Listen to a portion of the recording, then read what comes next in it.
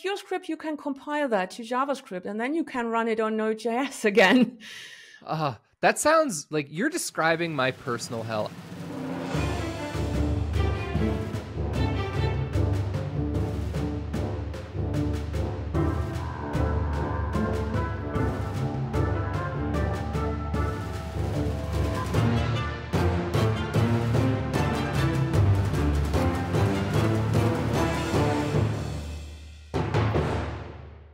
Welcome back to Backend Banner, the show about backend engineering and careers. I'm here today with Sabine.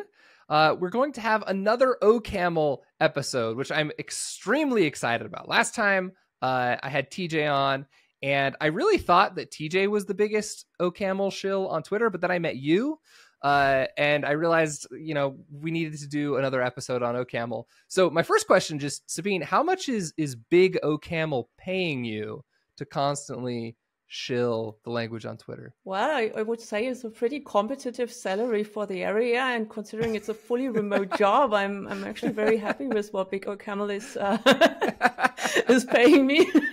I'm just kidding. You don't have to answer that. No, I won't, but I will just say that I'm happy about it. No, that's amazing. So you're on the OCaml team. Like, tell me just a little bit about that structure. Like, what does the structure of the OCaml team even look like? How does it work?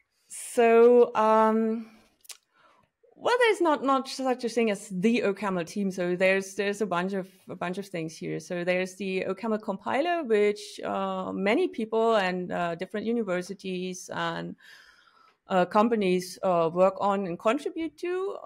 But then there's companies like the one I work at, Tarides, who do a lot of work on the tooling, but also not always alone. And I happen to be a team lead at this company working for the OCaml org team, which is a very small team. So don't expect like there to be a ton of people on this team. This is actually a tiny team dealing with the official OCaml website.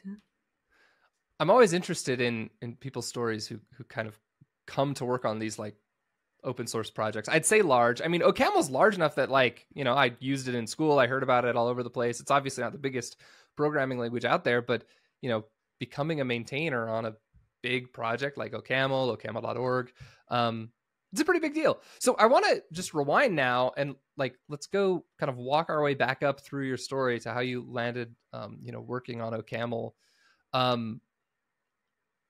Where did you start? Like, when did you first get started coding? Was it in high school, middle school, or the equivalent of that in Germany? Well, that was in the, I don't know, that was in the early 90s. So I got my first computer when I was 7, and it had QBasic, so it was pretty cool. Wow. I actually had parents who would drive me to a few classes, and then we would play with that at home. And QBasic had amazing documentation, so you could just go in the documentation, look at the code examples, and copy these over and just try out things. So later I did a bit of Pascal, I did a little bit of C++, but I was never very obsessively a coder. I was wasting a lot of time playing computer games as a kid. So Wait, so you started with QBasic when you were 7. Yes. That's really early. I think I opened an HTML file in Notepad once when I was 11 or 12, and that was the earliest. Oh yeah, we did that. We had our own local internet, so we built our own local fake internet, because accessing the internet was expensive. You had to dial up, you had to pay a lot of money. You had the modems with the funny noises back in the days. So we made our own internet. So we made a fake banking website. We had some JavaScript to do the hover state on the buttons. You had to use JavaScript back in the days. Yeah. It was hilarious. And this is when you're, what, 10, 12? Yeah, something like that. And I had siblings who also enjoyed this kind of playing around with things, inspecting in the browser, seeing how things work. Yeah. Okay. That's amazing. So you got a really early start with computers. Yeah, that's very lucky on my part. Yeah, no, I mean, it's really cool. A lot of people did. The funny thing is, like, there's luck there, right? Not everybody got started early in computers, but there's also something to be said for, like, you know, a lot of us did have early access to computers, but just like weren't that interested. It was kind of it was kind of a nerdy thing to do, frankly, right? And Yeah. turns out it worked out really well for those of us that did kind of lean into the Well, yeah, nerdiness. when you don't have friends, you just do other things, like, you play with computers with your siblings, so that's Yeah. fine. Yeah. No, that's how it was for me as well. Okay, so what's next? Where do you go as you get older, like, you know, 16, 17, 18? Well, I drop out of school, which leaves me in a position that I couldn't study. And I drop out of school after skipping 3 grades, after being hailed the gifted kid, and Wait, I hold was on. miserable at school. Those are like conflicting things. Okay, so it's like you Yes, say you're the dropout. It's like, dropout. And then you're like, but I skipped I 3 grades. know, but this is so funny. Like, I'm when you stand between worlds, or like you stand in both worlds, one foot in both worlds. which is kind of funny, because this is exactly what I'm doing with the OCaml community, standing with one foot in both worlds, in the academic and in the shipping oriented world. Yeah. And yeah, so yeah, I dropped out because I couldn't handle school. My family fled to France to avoid school, so we would do fake homeschooling. We would just pretend to not exist So in you France. skipped grades, obviously, because you were doing Yeah. very well in school, like, and but then you Well, dropped out because of the was it boring? Was it just like a lot of tedious work? yes, it was basically agonizingly boring, seeing your time wasted by school. Yeah. I was never doing really amazing at school, so I had pretty average grades, except for like math and the hard topics, or what people claimed were the hard topics. The ones where you had to learn, I was not great. But my mother was always very very focused on, like, oh, she's just bad at getting not so good grades because she's so bored. So she Yeah. she was very good at arguing this in order to get them to accelerate me. But ultimately, you get put in a very very bad social position when this happens. You are Right. the youngest in the class. You don't work. Other kids, they say, like, "Oh, she must be working so hard to do this. Why? Yeah. So why is she such a weirdo?" So you eventually you either I just get like bullied um or some such. So I can eventually only we just imagine fled three to years is a France. long time when you're a teenager. Like, I had a friend in Yeah. high school that was a year, like he skipped 1 grade and was like in our grade. I Yeah, and didn't skip it was anything. actually just 2 years, because I entered school 1 year late. I was a very anxious kid. Got it. So you skipped, you dropped out, and then is there university afterwards? Like, how does that transition even work when you Yeah, that's skip very and drop difficult out? in And yeah, Germany. That's very difficult in Germany, actually, because you need to have Abitur, so you need to have a diploma in order to even enter university. So I figured I would do external an external, I don't know, test, but I okay. failed that one. I Oh failed that no. one really badly Okay. because I never learned to learn. I I just failed that one. Then I Let spent 2 years playing Diablo 2. Is it like you were good at learning, but like you never learned to study? Because those are kind of different things in my mind. Yes, yeah, kind of like you throw me something and I understand that pretty quickly. But studying, why should I study, or how should I learn studying at school when basically everything is repeated so many times that you I don't know. Yeah, because I had a similar thing, kind of, where like I was pretty naturally good at certain subjects and not so good at others. But like in high school, learning felt really easy, so I never studied.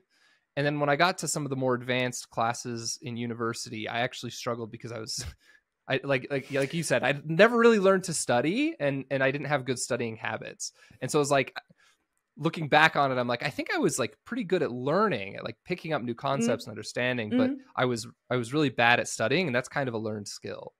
Yeah, that's true. That makes a lot of sense. And I think that I was very lucky when I finally got to university, because my partner would force me to study. Be like, yeah, you have to do the homework. You will do the homework.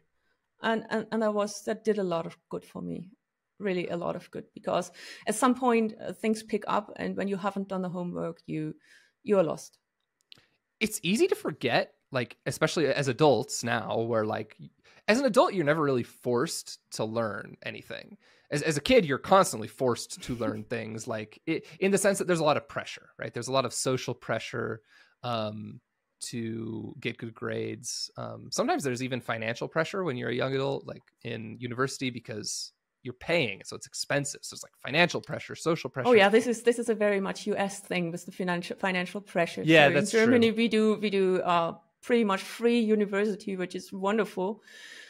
But yeah, that's yeah. true. But my point just being that there's these pressures, and I think later sometimes when you're trying to like self-pace, it can be easy to forget that the pressure helps. So like in your case, it sounds like you had a little bit of social pressure from your partner, and that can be helpful in some ways. Yes, that was extremely helpful. I don't think I would have done well in university without that. Yeah. Okay, so you get to university and are you studying computer science? Yes, I started computer science in a program aimed at kids that were still at school, still preparing for their diploma. Okay. I managed to sneak in there and was allowed to take lectures and get credit for the lectures. And I just happened to end up being a straight A student mostly. So wow. I think like top 3 of the class, and I was putting in the work. I was putting in the work the first time in my life.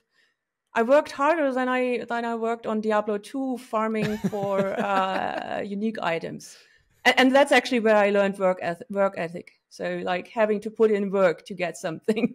Wait, you learned the work ethic in Diablo 2, or in Diablo 2? Yes, very much so. That's an interesting take. Okay. Just grinding for items, huh? Yeah, like you just have to, you have to do it. If you want it, you have to do it. And that helped me in university also, like saying, oh yeah, you have to, you want this, you have to do this. And turns out that getting good grades in university is another fast track in life. So I had dropped out of my old fast track and I got on a new fast track by getting picked up in the university's gift program. Yeah, which is kind of lucky way of going through life when you get these kind of connections that they offer you when you get into such a program. Okay, so you got fast tracked in university, and then what do you do upon graduation? Right, I don't know what to do. So after master's degree, I stick around for a PhD, and I'm just doing like what I'm told more or less, because I figure that I'm on a good track here. I should be doing this, but in a sense, I was not very very happy either. The PhD I did was very externally motivated, so it was in a research project. So there was a lot of like pressure, structure. A lot of requirements. So it was not the kind of open-ended PhD that you would do in the States. So when you say it was external, like, do you mean like there was a company sponsoring it, and so there were like requirements and expectations, or do you just mean, well, I don't know what you mean. Tell me what you mean. So we were in a research project with Microsoft Research. So the scope of the PhD was pretty much determined. Got it. Okay, that's interesting.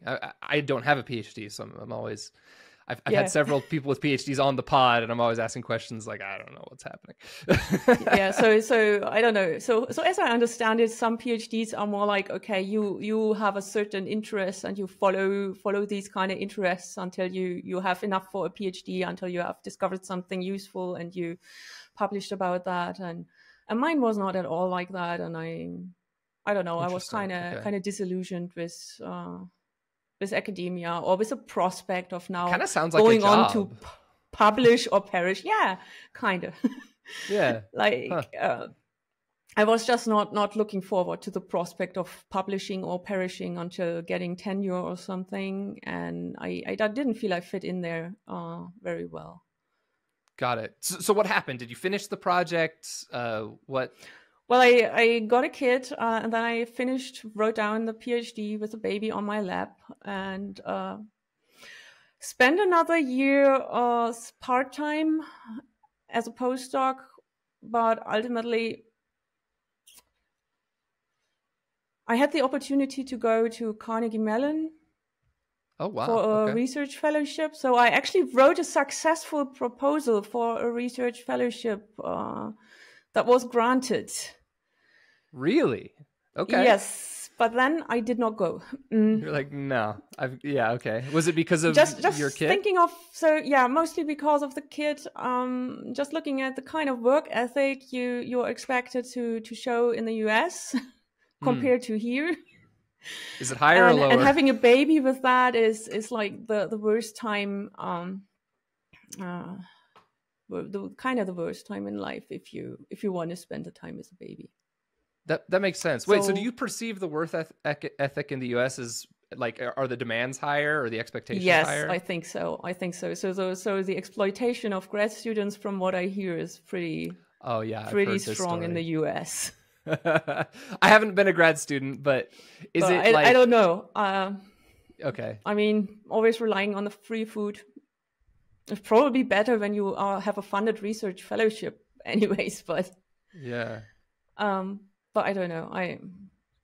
Grad students, yeah, I've heard horror stories. Again, like I was never a graduate student, but my understanding is it's like minimum wage server type work. Like it just it's almost not that bad in Germany. And in Germany we got a decent enough salary. Actually, we are so at least okay. When you study computer science and are at a university that has funding, you have a pretty good chance to have an assistant position at the chair, to do some work on the lectures and organizing the tutors and stuff like that. So I wasn't starving. Got it. Okay, so it's better in Germany. Now, okay, so you decide not to move to the States and pursue that. How do we go from, like, what's the next step in this journey towards OCaml and functional programming? So the next step is becoming, first dropping out of the postdoc and saying like, yeah, no, I'm gonna take care of the baby. But taking care of babies is notoriously boring and like the most dullest thing you can imagine. Like, okay, yes, you sleep a lot, you breastfeed a lot, you sleep, you feed, you sleep, you feed, you sleep. And at some point I was so bored and found some time to go back to one of these old multi-user dungeon games I used to play as a kid. So these kind of telnet games where people do role-playing and fighting monsters and stuff. And I spent a few months coding for that. They had a backlog of some 5,000 issues, and I think I closed around 2,000 of them.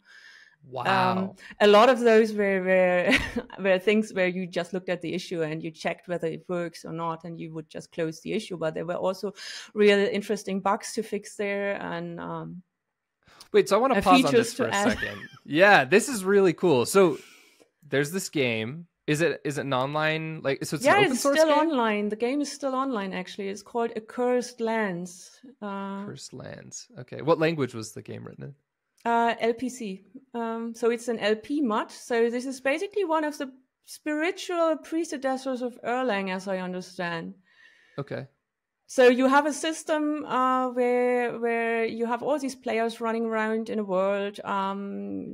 Things can crash at runtime, but the system is robust against these kind of processes crashing, and it will restart the processes, respawn the NPCs,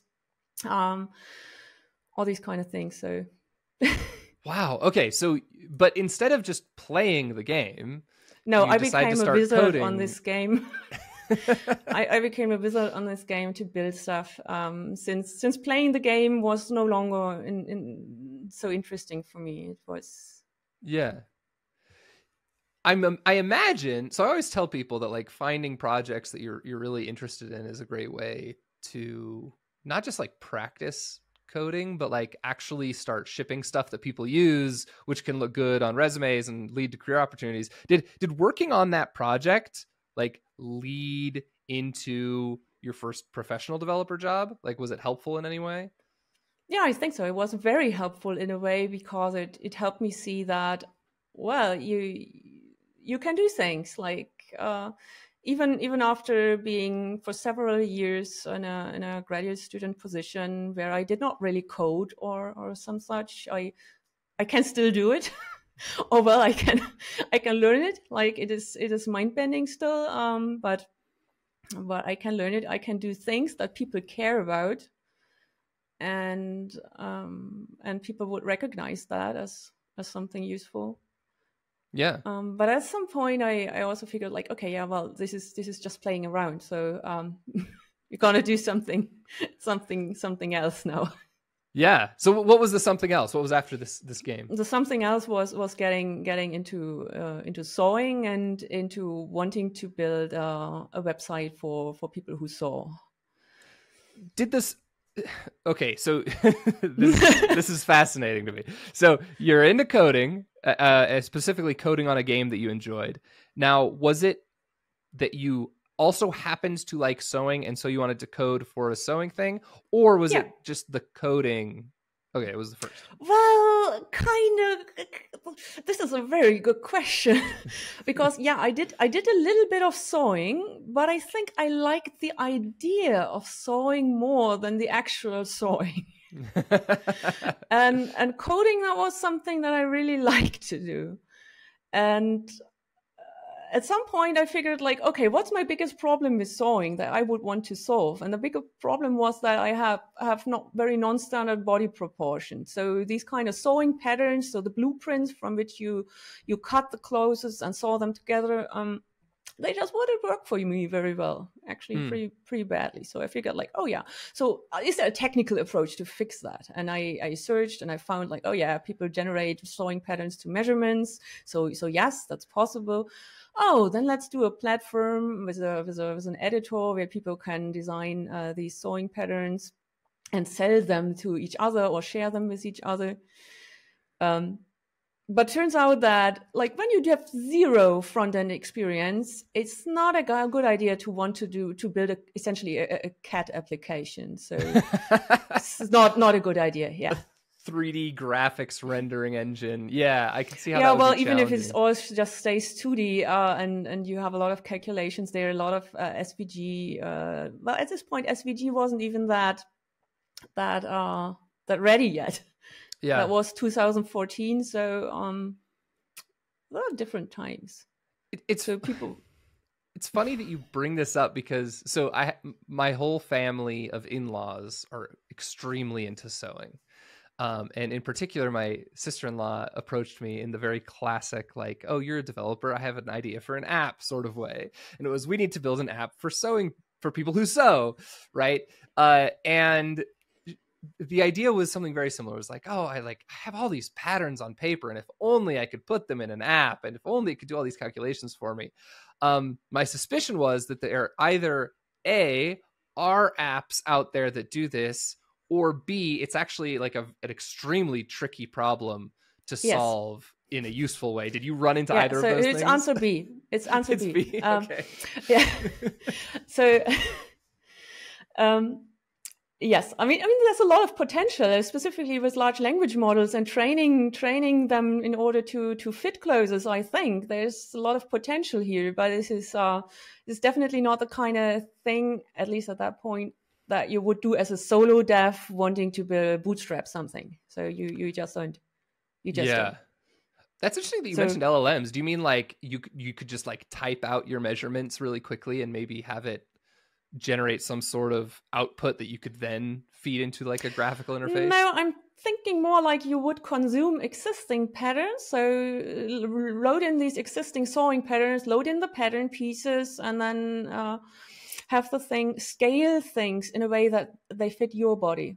Okay, so interesting. based on how your body differs from the standard measurements, and taking into account like factors like what is aesthetically good looking, because that's the hard problem in pattern making, in sewing pattern making and designing clothes, that you want to create some proportions that are perceived as good looking, and which is a very vague requirement. Yeah, but what you're saying makes sense. Like maybe if you have a model that's been like told enough by millions of people what looks good, there's potential there. Yeah, these kind of things.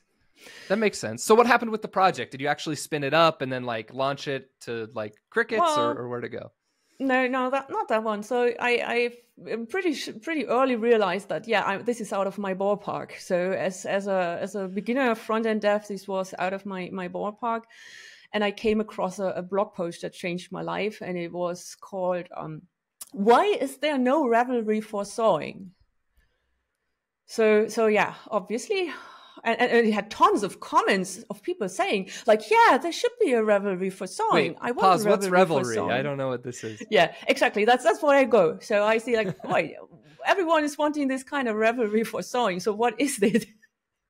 So I went and I found that Ravelry is a website for people who knit and crochet. And it's kind of a pattern database and stash organization tool where people record all the patterns they own, where there's a huge database of all patterns known to anyone, more or less, and all humanity. The books that contain patterns. Yeah, by now I would say pretty much. And also all the magazines that contain patterns, and you could search for patterns that have certain criteria, could search all the sweater patterns or the scarf patterns and search for any kind of features on those. Very detailed database, like basically the dream of anyone who loves spreadsheets. Mm-hmm. Like the person who does spreadsheets recreationally at home, they absolutely would love this. And yeah, so when you see that and you're like, oh yeah, I love this search. I love that people collecting all this data. This is wonderful. This is like, oh, it's a dream.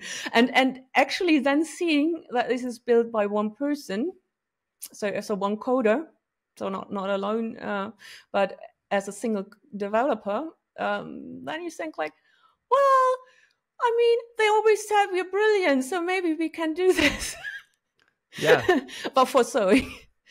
And turns out that, well, not quite. Are there interesting challenges with sewing? Yes, there's some very different challenges in terms of like how people want to search and what kind of things people care about. And people care a lot more about measurements in sewing, and they care a lot more about style features on the garments when sewing. And well, and I still was a front-end developer with no experience. So right. I had never used an SQL database in production. But I figured I'd do it anyway. And I started with Python Django and hacked together something. I had no idea of UX, so I did a very, very ugly things that I got feedback from my interested testers on, who told me like, yeah, no, this is not going to work this way. And I was refactoring a lot. So I learned a ton about refactoring.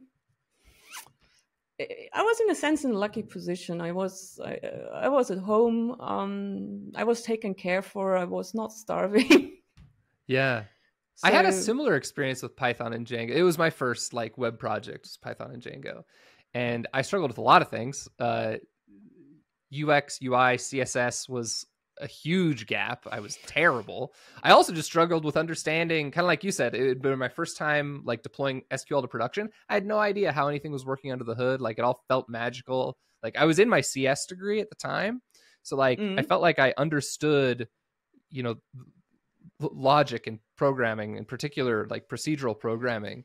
But Django to me felt like just a configuration beast of like, well, I just have to configure all these things properly, and then if I cross my fingers, it'll work. What did you learn in the project? Like, what were some of the unique challenges that you ran into with this first web project? Well, unique. I think most of the challenges I ran into were anything but unique, but mostly user error, and in a sense of like when you're this kind of person who's used to being able to like fake your way through everything. Yeah. But you really get onto this challenge, and now you have to build something, and you want to build something, like because it's a challenge, because it's meaningful, and because well, you just want to. So the thing I found is I had to learn a lot. I really just had to learn a lot. Yeah. It changed me entirely in how I look at other people's work as well. Simply because you have a lot more humility when you've been there and you've struggled and you've seen what it takes. Yeah, no, that makes perfect sense. Now, before we started chatting offline, I'd mentioned that recently I had Carson Gross on the podcast, the creator of HTMX. Mm-hmm. And that in this project, this Django Python project that you've been building, you'd actually been introduced to HTMX predecessor, Intercooler.js. Yes. So tell me a little bit about that. Yeah, that was pretty funny. Pretty good. So at some point, I looked at what I was building, and I looked at other social networks. So I looked at LinkedIn. And LinkedIn had this feature where you had these sections and you could press on a little edit button, and then it made the section editable, and you could edit your data and save it without reloading the whole page. And for some reason, I found that cool, and I wanted to do the same thing. And so I did the same thing. That's because I found Intercooler.js for that, so which actually worked pretty well already. So. And is that because in like kind of default Python Django like templating language, you're doing like full server renders of the page every time you post a form? Yeah, you do the full page reload you on edit, and that isn't even bad. But at this time, this was a cool new thing, like interactively without reloading the page, and not necessarily not even having a client server application, because at this time there was a very strong belief spread around in terms of like, oh, you cannot offload this rendering to the client side. You will drain your users' batteries. It will be horribly slow. And yeah, I tried Angular, I tried Ember, and I didn't get it. So yeah, I think we like simultaneously have overestimated actually how computationally expensive rendering is. Like, it's actually not that bad. And I think we've also maybe overestimated how bad full page loads are. They're also not that bad. There's extremes of that. Like, there's certainly applications where page loads are not good, and you don't want to be doing that. But like, I think in the typical CRUD app, it's actually just not that big of a deal. Yes, exactly. Except like when you have someone telling you like they are data entry professional, and they're telling you your UI is not fast enough. Yeah. Then you're like, oh yeah, you need to figure out how to do this kind of thing. But it's not like HTMX would help you there, or. So what's the relationship between Intercooler and HTMX? Are they basically the same thing, just rebranded? Or? I think they do have some differences, but I don't remember so well anymore, like what Intercooler.js was like. So I would have to look that up entirely. But the entire concept of declaratively adding attributes to the HTML and then having things happen by that, like fetching HTML from the server and injecting that into the template, replacing, swapping out. That was already still there. That was very close to the experience we have now. That makes sense. So it's kind of, it sounds like it's almost like the V0 of HTMX. Yeah, kind of. That's been my perception of it, at least so far. Okay, cool. So you used Intercooler. You built this project.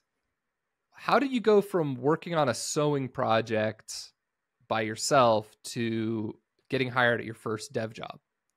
Yeah, actually, Tari, this is my first dev shop, my first actual job. Yeah. Which is kind of hilarious. Like, I mean, people on Twitter, they're treating me like an expert, and the expertise comes mostly from my own hacking on things and figuring out things and building this same social network prototype in different languages and frameworks, which I don't know. I mean, yes, maybe there is expertise, but I don't have a lot of expertise in actually deploying to production. So the only thing I deployed to production was this Django app, and it was horrible. Yeah, but anyways, it's so horrible. It's actually embarrassingly horrible. Though it does some of the things I wanted it to do. So's mine. Every Django app I've ever made is embarrassingly horrible, and I've hid them all away where no one. Yeah. So at some point when building this Django application, so I was chaining together jQuery, all kinds of front end libraries. It was a true Frankenstein's monster. So at some point I realized, no, I'm not going to do this. I'm building a golden cage. To be trapped in refactoring this Python and maintaining this mess I created, I figured that no, actually languages should have types. I'm shooting myself in the foot all the time because in a refactoring I don't have any support from the compiler. Back in the days, Python did not have good type systems. Using debuggers and print statements to figure out what the hell is inside a variable. I've been there. Yes. Yeah, but that works. That's fine. I mean, yeah, it's just slow is my experience. But yeah, that's true. I mean, in Python, specifically in Python, with a Django app, that is slow. On a laptop, that is slow. Yeah. So you decided you like types. What did you do with this discovery of type languages? With this discovery, I first tried Node.js with TypeScript, but I found this so weird. So this whole callback hell, I did not want no part of this callback hell. So I quickly moved on after trying a few virtual DOM libraries. Then I got to Elm. So I figured like, oh yeah, let's try something more foundational, something more functional. I had a pretty nice experience. Like a postdoc would. Yeah. Yeah, I know. It's very postdoc branded. So. But it's actually a good language. It's actually very, very simple. It's just like a state machine. It looks interesting to me. So let me give you my understanding of Elm and you can tell me where I'm wrong. And hopefully it'll also bring the audience up to speed a little bit. My understanding of Elm is basically you've got like your Elm program and it treats like the whole front end of your application as like, think of it as like a snapshot of state. So I've got like my state for the application. I run it through my Elm function because this is like a functional program that's essentially a giant function tree, and it spits out and like renders on the page something, and then something else happens and now my state's modified. I feed that state back into my Elm program, it spits out a new rendered page, and every time this happens, pretty much. Is that like a high level overview of it? Kind of, yeah. So yes, in Elm you have this one centralized state, and you operate over that. Anytime you change the state, it goes via a message. So you cannot mutate the state without a message. And the beautiful consequence of that is that you can have a time travel debugger. So when you run the Elm debugger and you inspect that in the browser, you can go back step by step to the previous points in the interaction that you had, and you can see where did you go off race? Where did something go wrong? And this is pretty cool. That is cool. Yeah. So did you stick with Elm or did you move on? Well, no, I eventually, I figured like, okay, well, yeah, this is just front end on the one hand side. And what I really need is like, I need something that also works on the back end. And ideally in a way that it's the same language, so I can share some code like form validation and stuff like that. So I was aiming far too high. Like I was aiming for things no single person should aim for alone. You should have a team for that. So I tried a pure script for a little bit, but I got too confused by the many types in the pure script Halogen framework. So Isn't that also front end only, or does it have a back end? That's front end only, but PureScript, you can compile that to JavaScript, and then you can run it on Node.js again. That sounds like you're describing my personal hell. I've done some PureScript, and compiling PureScript to JavaScript just to run it on the back end sounds like the worst time in the world to me. Yeah. Right. So I just did spend a brief time there. So there were some things I liked about PureScript, and others that just confused me, where I felt like, okay, Elm does it so much simpler. Like, I like simplicity. Yeah. The point in writing a system that is maintainable is to keeping it as simple as you can. And yeah, that was that was Carson Gross's tweet this morning. I think it was a daily update to remember that if it magically works, it can also magically break. Right, the complexity, the toll of complexity. Yeah, that's very true. Yes. Sorry, I interrupted you. Yeah, where did you go next? No, anyways, from there, I moved on to Haskell. Haskell was kind of almost so I had to go through the Monad Wrangler. Basically, I went through the Monad Wrangler. That was fine. Then I could write some Haskell. I still don't entirely intuitively so have the correct intuition for like Monad transformers and such, but I could follow the instructions and set up web frameworks and database libraries and such. So that was fine. It was a pretty fine language. But what ultimately put me off a little was the huge bundle size for the generated JavaScript. So for the Haskell to JavaScript compiler. So I just couldn't see myself shipping a megabyte of JavaScript. That was not just what I wanted. Just 1 meg? It's okay. Yeah. Well, with a more complex application, obviously more. But I get what you mean. Like, very simple application, you're already at a meg. I get that. Yeah, right. And that for me was a bit of a deal breaker, unfortunately, because at this point I wanted to share code between the front end and the back end. And I was like, well, this is not practical for me when I want this to load on people's phones on a slow connection. I mean, I wanted it to load because obviously, if your page doesn't load, they go away. Yeah. That is unfortunate when that does happen. This is just how it goes. I mean, I go away when the page loads for more than 3 seconds. I'm gone because they don't have patience. You're lucky if people give you 3 seconds. In my experience, I know. It's like one. It's very gracious of me. I think I usually give people a whole second before giving up. Yeah. See, and that's about the expectation that people have now. Yeah. Okay, so you did the Haskell thing. It just turned out to be a little slow in production. What's next?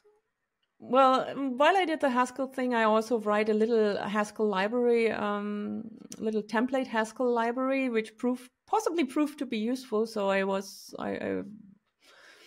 wrote something for persistent Haskell that would automatically add, created add, updated add, so auditing columns to the database tables. Oh, awesome. Yeah. Which turned out to be quite nice to do in template Haskell. So people always said, like, template Haskell, it's so hard. And well, not for this particular thing that I did. I don't know. Maybe I was just lucky choosing a thing that was simple. In my experience, anything with hard. I/O in Haskell is hard. Yeah, that didn't require I/O. So okay, that was actually just manipulating pretty strings nice in memory. Haskell. Yeah, fair enough. Okay. Yeah, so and at some point then I said, like, no, I have to give up this irrational dream. I have to like get somewhere. I kind of have to stop doing this because it's unhealthy. You did. This is like the joke that we've made on this podcast so many times about like never shipping Haskell to production. You truly lived it, not just with Haskell, but with the other functional programming languages as well. Yeah, right. Exactly. Right. And now this is such a great honor to be shipping OCaml into production. It's kind of like, okay, wow, you can ship. You tried every functional programming language and finally landed on the one that actually can No, get not shipped. everyone, not at all. So I was not this crazy. I was not this dedicated to trying many, but I was aiming for the ones that had community and that had a little bit of ecosystem at the very least. Because 3 that is was all nice of them. about Like Python. you pretty much got them all. Yeah, obviously Python's ecosystem is a bit of a shit pile sometimes with all of these libraries that people publish in order to look good for getting hired. The kind of code that no one ever looks into. At some point you recognize them, but yeah. It's obvious when something is not done for a real reason, right? That's why I always try to tell people, like, if you're trying to get into the industry, the best thing you can do is try to do something that's actually useful, because it's obvious when it's just a toy, right? Or it's obvious when it's just done to put on a resume. It's like, yes, you need to build something so you can put it on your resume, but you shouldn't build it so you can put it on your resume, yeah. if that makes sense, right? Like, yeah, makes a lot of sense. Yeah. So I was never building for a resume because I figured, like, oh, I'm unemployable anyway, so why should I care about this? So we can't go any farther down than here. We're already at the bottom. Yeah, so exactly. We can't go any further. Yeah. But then on a chance, like, I came across a job ad in a forum, I think, in some kind of newsgroup forum for women in programming. Okay. And Taridas, I think Taridas was hiring looking for a woman. So I'm actually also a diversity hire. Hey, we take those. If it works, it works. Yeah. If it works, it works, right? Cool. So you got picked up by Tarides, specifically to work on what? Well, actually, to work on compiling OCaml to WebAssembly, because I had the kind of PhD background, the kind of academic credentials that would suggest that maybe I'm the person who can do this. And I did spend a lot of time on, like, digging up information, collecting information on this, and going to the WebAssembly meetings of the garbage collection WebAssembly group in order to, I don't know, do some light lobbying for OCaml. Some light lobbying. I love that. well, actually, I was supposed to build prototypes, like for OCaml to WebAssembly backends. But this turned out to be very hard with kids at home. And very briefly after I got into Taridas, the pandemic started. So the kids were at home all the time. It was just a nightmare. I don't know if I could have done it at this point because it was not my interest. So it was not the thing I wanted to do. Writing this kind of deep infrastructure. I mean, it's wonderful. Someone has to do it, but I wasn't the person anymore. So you did it for a little while, and then you decided it wasn't for you, and then what happened? Yeah, so actually I kind of low-key dropped off. I was a contractor anyway, so I was part-time. The briefing was I can work as much or as little as is feasible for me. And for the pandemic, eventually I didn't work. So I was at home with the kids. Yeah. I ended up starting another attempt at another prototype. This time in OCaml? No. No? Absolutely not. Okay.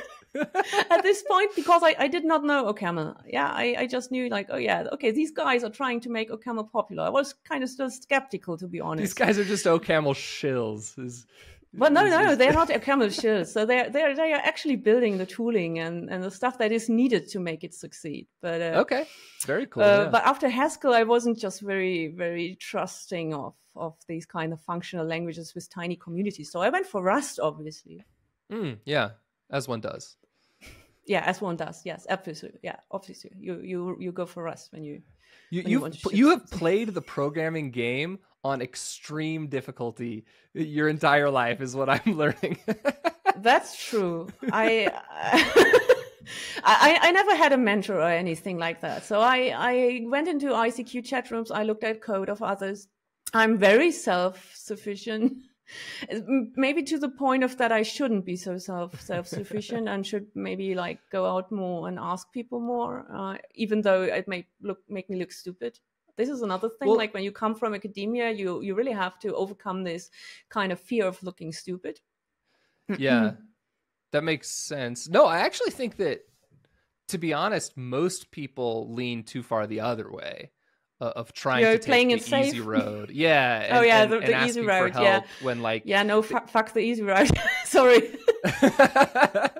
yeah, no, like I've met so many people that like without even a starting point will just ask like super vague questions in communities. Like, how do I learn Python? It's like, come on, like you could spend at least Come a on, little fuck, you time just researching. learn it. Like, You just do a go. project. I don't know. I mean, like, I don't want to discourage people from asking questions. I run a community where people ask questions. It's great, but like, gotta ask specific questions. You gotta put in some work, right? You may have taken it in the other extreme, but there's good things about doing research on you, and you learn a lot. Yeah, Okay, apparently. so what happened with your Rust project? Well, I had a Rust backend and a SvelteKit frontend. Okay. So going with a hot tech that was on the rise, but with a significantly large community, so the kind of decision that you could defend in business. Yeah. Okay. And I found SvelteKit pretty cool actually. But when you go for two languages that are different on the front end and back end, you always have the problem of like connecting them. You have so much opportunity for making mistakes with your APIs, not matching up your calls from the front end, not matching up with what the handlers on the back end provide. So that's a wonderful rabbit hole to go down to. So what do? You write some code generation to generate you some API bindings for the front end, a TypeScript, obviously, because SvelteKit and TypeScript, that's workable. Yeah. And for the back end, write you some code gen, use some handlers, wrapping the handlers from the backend web framework in a way that is entirely type safe. I'm pretty happy with that one. So that was a good rabbit hole to go down to, because it doesn't suck as much as OpenAPI. Yeah, I've been there. Yes, you fell into that. I looked at Swagger and such, and I couldn't. I couldn't. So my career for the most part has been almost exclusively Go development on the back end. A little bit of Python, a little bit of Node, but mostly Go. And it's this exact problem, right? Which is I write extremely type safe code on my back end, but the minute I want to transfer data to the front end, I have to do it via JSON and JavaScript, which is not strongly typed. So to be honest, like for example, at Boot Dev right now, we're going on the back end, TypeScript on the front end. We just have not done the tight coupling. And it's not the end of the world, but it would be nice to have the type safety. And so we're looking into what we're probably going to do is have some kind of code generation that generates TypeScript interfaces for all of our handlers, and then we can import those on the front end. That works wonderfully, actually. Which works great. But it's like this extra step. Right. So I get right. It's an extra step. It's more code to maintain. So you want your code gen to be as simple as possible. Actually, a wonderful use case for OCaml, as I've recently found porting my code gen to OCaml. So my code gen was originally written in TypeScript. Since I was using TypeScript in the front end, it made sense to just not introduce more languages. So you just keep with TypeScript, model the API spec in TypeScript, and then generate front-end TypeScript bindings, back-end Rust wrappers. Actually, I went to Startup Weekend and I found some guys to play Startup with for a while, like really play Startup in a sense. And the other guy, he was a Go developer. Oh, so cool, yeah. So I changed my code gen to also emit backend Go wrappers for Gorilla, which he was very, very happy with. So he was new. So it was his first web backend he wrote, and now he works at a company and he says, well, the thing we use at the company, it's so much worse than your code gen. And I was like, oh my God, that was so sweet. For people who have not worked at actual companies or large companies, I feel like one of the things that is the biggest slap in the face is like, you have no idea as a junior dev just how bad the code at like companies that are making millions of dollars is. Because like developer experience, good code, clean code do not directly correlate to successful business. And so like you'll go get hired in that first job and you'll be like, this is a shit show. Like my toy project had better DX. It's like, yeah, well, it's easy to have good DX with a toy project. Yeah, right. Exactly. When you're doing this for fun and when you're taking the time to do it properly, obviously that's going to be different than in a rush job where people put a prototype in production and then they have users and they cannot waste the time to fix this up. And it's I have very little experience with that, to be honest, but not everything is beautiful in OCaml land. So we also have bad code bases. We have great code bases and we have bad code bases, like everywhere. This is practical engineering. So yeah. So how did you go from this Rust SvelteKit project to actually being on the OCaml team?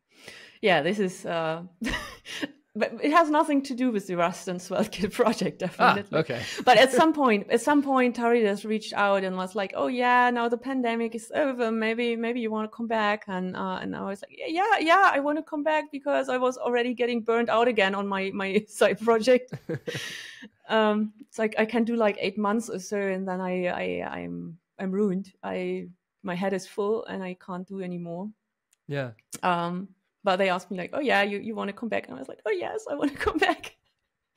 and I got put on the compiler runtime to do some work on the compiler runtime in order to ease me into generating WebAssembly.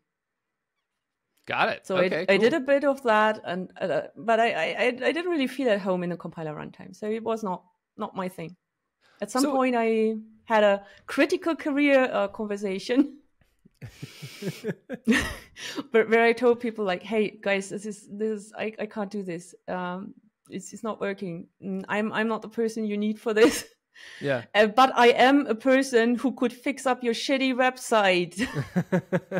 Well, not like this. I said it much more nicely because I'm actually a nice person when I'm not talking shit. So, nice when not on like Twitter. Like on Twitter, on Twitter I'm talking a lot of shit. So it's the only way to do Twitter. I'm actually usually pretty nice. So what's but the yeah, relationship? I told people that I've been seeing the website languish and I have the skills to fix that. So there was stuff like broken layouts, alignment problems, styling problems with button sizes, the kind of UX thing I had been struggling so hard for so long to learn properly. Mm-hmm. That you finally picked it up. Yeah, I did. I mean, I started with Bootstrap and CSS, and then went over different frameworks, always changing, redesigning, until I wrote my own CSS from scratch in SAS. So, wow. I had a very similar story. Like when I was in school, like my CS degree, I was probably one of, if not the worst, one of the worst like UI UX designers. Like not even like the worst at writing the code, but also the worst with like an eye for it. Like thinking things look okay when they really truly don't. And I kind of pride myself on like now I actually feel like I've gotten to a decent place. I'm still not like a world-class designer by any means. There's this really great book called Refactoring UI that I read that I think helped a lot. It's like UI for developers. Lots like for me it was something else. So for me it was the Gary Simon videos. Gary Simon. So there's this guy, a design course, the design course guy. He has a bunch of YouTube videos where he does rapid redesigns. So I have to shill him because he's so cool. Actually, you know what? I think I've seen one or two of the YouTube videos. I'll check this out. It's like this kind of thing where he redesigns 36 websites in an hour and you don't get bored. So usually when people try to teach me something in a YouTube video, I get bored and I click away. But this guy, he speeds it up and then he talks why he's changing that. And this changes everything for me. That's really cool. Design course. My entire career was just in backend, but in order to launch Boot Dev and have my own project, like you got to write some CSS at some point. Or you have to pay someone for it. Yeah, exactly. Cool. I'll definitely check that out. Okay, so you started doing UI UX. Was that for OCaml.org? Well, like in what sense? So on OCaml.org, I do pretty much everything from features, feature additions, changing the back end, the front end, fixing up problems. And now I've actually become a bit more of a maintainer, opening issues for people to contribute on. So Tarides is a company, Yes. and they are. Explain to me the relationship between them and like the OCaml programming language, because like every programming language is like sponsored and maintained in a different way. How does that work? Yeah. So Tarides does a lot of work on the OCaml compiler, but even more so on the OCaml tooling. So things like Dune, package manager, OPAM, and all kinds of other things like OCaml format, auto formatter, LSP server, editor integration, these kind of things. So that's a lot of what Tarides does. Gotcha. Tarides does a few other things, but primarily this kind of work gets funded by Jane Street. So Tarides does a lot of tooling development for Jane Street, and Jane Street also funds community projects that Tarides does on the OCaml tooling for the wider OCaml community.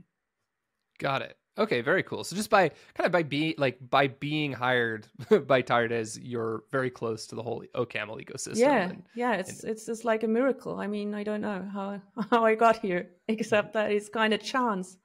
Yeah, lack of being in the right place at the right time, knowing the things that they needed for OCaml.org. Yeah, no, that seems to have worked out really well. Now, I want to ask you a couple questions about the language itself, because we spent a good amount of time on the story, which I thought was fascinating. No, like, I'm so glad we did. Like, you don't get stories like that ever. Like, you know, getting into programming, postdoc, dropping out, skipping 3 years of school, like, so fascinating. Yeah, I keep thinking, like, I live my life as if someone should make a movie about it. That's a good way to do it. It gets you on the podcast. Yeah, maybe. I don't know. At least there's no regrets, you know? At least there's no regrets. Yeah. So what do you think of the language level that you like don't like and wish it was done a different way? Well, I mean, there's things lacking, like debug printing. But there's a kind of thing that could be added and should be added, and like more easy debug printing. Yeah, okay, that makes sense. Like, it's just hard to print in line. Is that what you mean? You have these kind of algebraic data types where you kind of have these sum types and such, but they don't come with a built-in way to print them. So that's all that they would have to add in the compiler. Oh, interesting. Okay. So right now we're using a lot of like deriving in order to generate functions that allow to render any type to a string. That works, but you have to manually annotate the deriving. And you have to, for that, you have to install a PPX. It's not as integrated yet as Rust in this regard, but it's possible. I mean, it's possible. What's the one thing you like most about OCaml? What would you not want to change? Well, this is a good question.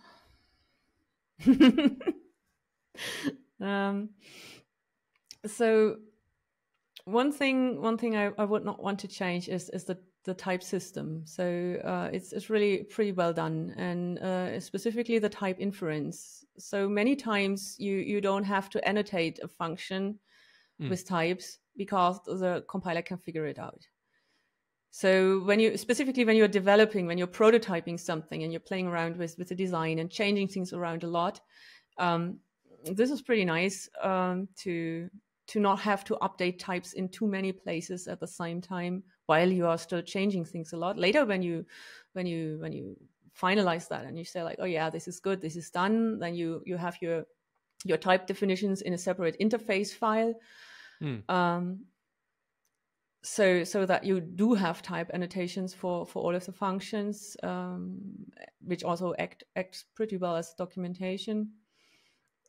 So yeah, I think the type inference.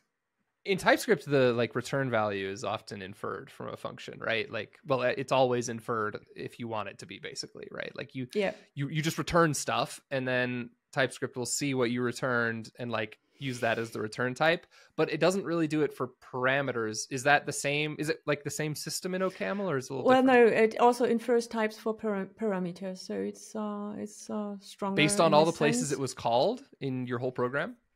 Yeah. But usually, that's like bonkers to me. Yeah. well, OCaml is a pretty explicit language in a sense. So like it's not like when you want to do something more abstract, you usually do that intentionally, and then you have a type that is intentionally like has a type variable or something like that. I'm trying to like I don't know. it's hard to describe. Like it's hard to describe. Let me give an example. So like let's say I have a function that in the body kind of expects that its parameters, let's say it just has 2 parameters, are integers, like it's adding them together or something. Well, is this even a good example? And then like you call No, this is not a good example, because in OCaml the addition operator plus is just for integers. So it will know immediately that it's for integers, because OCaml has a separate addition operator for floats. So there is nothing to generalize here in OCaml. Well, actually, but that is interesting. So if I use the addition operator in a function, it will just assume then that the parameters are integers and use that to do the inference. Yep. That's pretty cool, because like I'm pretty sure TypeScript doesn't do that. It just assumes they're any, right? Granted, the plus operator works for everything in JavaScript. The default is any. TypeScript is insane in that regard, but it has to be. And I don't use any. I don't use any in TypeScript. It makes me anxious. Because it kind of like breaks the entire shell. Like suddenly your protection is it's kind of gone. Yeah, I mean, I've never had the luxury of not being able to use any, because every project I've worked on in TypeScript has been like slowly being migrated to TypeScript from JavaScript. So you start with a code base of all any's, and then over time you're slowly removing some and getting stronger and stronger. Yeah, but that's good. I mean, that's where TypeScript works. You know, that's why the any's. That's why the any's are useful, this gradual typing. So I don't necessarily think that gradual typing generally is a good idea, but it's a great scheme for getting JavaScript developers learn a statically typed language. Yes. So it's a great way to onboard existing projects into this thinking of like, oh yeah, static types are actually useful. Yeah, no, it did a lot of good in this regard. Yeah, well, and it's super productive, at least for us. Even if it's just adding interfaces to all of our API calls, like that alone is like the biggest benefit in our project. And it's documentation essentially. Like you can click through and then you see the type definition. You see like, okay, this is what it looks like. It's helpful. I find it helpful. Cool. One last question for you about like the engineering stuff. What's your most unpopular opinion just when it comes to software engineering? Like, what does Sabine believe that nobody else seems to be talking about enough? Well, I have a very unpopular opinion about the OCaml community, but about software engineering is really, really hard, because I don't think there are really such unpopular opinions. I think you always find a group of rabid zealots who will say like, yes, this is what we believe in. Yeah. I don't know. I think there's a lot of unpopular opinions, if for no other reason than so many opinions in programming happen to have like a 50-50 split, or a seemingly 50-50 split. Yeah. But then you have two popular opinions. Yeah, no, that's true. It depends, I guess, on where you draw the line at unpopular. Yeah, probably. I don't know. I'm not even such an opinionated person. I just like databases. Yeah, well, I mean, you've tried every. I know you wouldn't say every functional programming language, but I would, just because if we count the long tail of functional programming languages, like it's endless. It's endless. I have. And I have never tried them in the way that someone who really wants to understand the language does. I always have tried them in terms of like, how would a person try this who just wants to build something? That's the wrong way to use functional languages, Sabine. Like that's not what we do. I don't know. I think it's the right way to use functional languages. But like the right way to use any language is to find the subset of the language that is readable, understandable, and maintainable. I think that's the challenge with every language. I agree. Yeah, that's going to happen in every language. For some people, it's more like, oh, I want the mastery over the language. I want to understand and use every language feature. But I have problems with that, because when you use every language feature, you require everyone else on the code base working on this to know every language feature. This is kind of raising the bar in a way that's not necessary.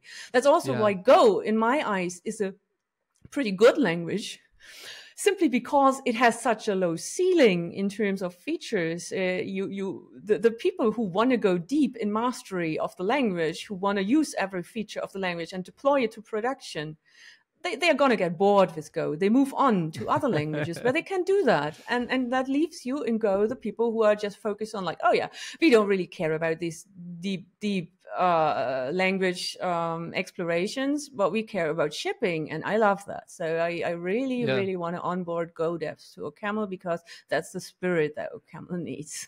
That's the spirit. I love that spirit. I need to do more with OCaml.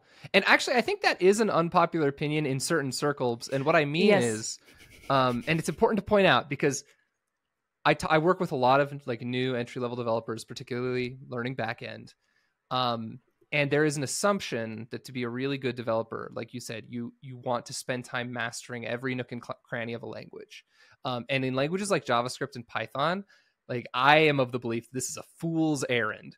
There are way too many features, most of which you don't care about. And most of them, even if you did know about them, you would probably, like, if you know about them and you're a good engineer, you probably want to ignore them, right?